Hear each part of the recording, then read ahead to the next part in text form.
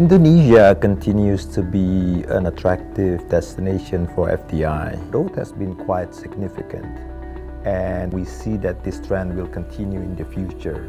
We are very excited about the digital economy in Indonesia. Indonesia's digital economy will grow to $133 billion by 2025. That's a huge growth and the fastest growing in ASEAN. So with this context, we are very excited on all the opportunities, be it in the institutional banking or in the consumer banking, on the fintech, e-commerce, and all the digital players. We used to compete against each other in the banking sector. Now we are moving to collaboration. We found that it is now time, when you collaborate with all these new players, that you need to create solutions.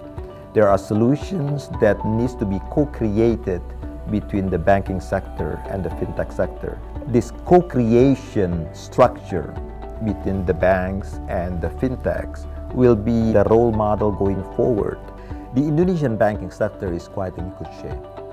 If you see the capital ratio or the liquidity ratio, the credit growth and the growth of deposits in the past few years, they are quite robust. The interest margin for Indonesia is close to 5%, a very attractive market for investors. The entrepreneurial spirit of Indonesia is fantastic, and we really have high bets and high hopes. The SME sector will be the big driver for the Indonesian economy going forward.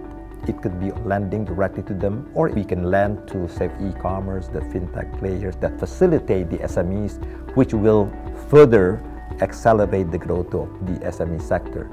Indonesia will, between 2030 to 2040, reach what we call the demographic sweet spot, which is presenting an opportunity that by 2045, hopefully, if we have the right growth environment, right job environment, that Indonesia will join the ranks of a high-income country.